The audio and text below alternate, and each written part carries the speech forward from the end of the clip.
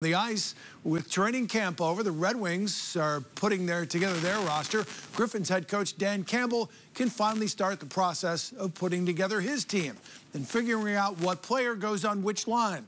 He's definitely got some high-end talent. First-round picks, Marco Kasper, Nate Danielson, and goalie Sebastian Cossa will be key players this year for the Griffins. Head coach Dan Watson wants the veterans like Dominic Shine and Sheldon Dries to lead.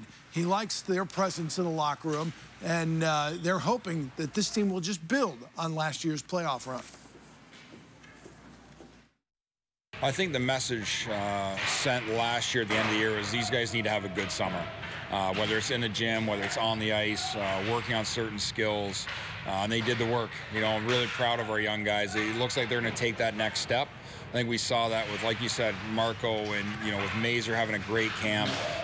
These guys are ready. Knowing your teammates, knowing the staff from last year, just knowing like how it is to play over here, gives me confidence, gives me like some comfortability. How much talent is here? A lot of talent. They're fast, they're skilled. They got a good head on their shoulders. I think they have all the tools.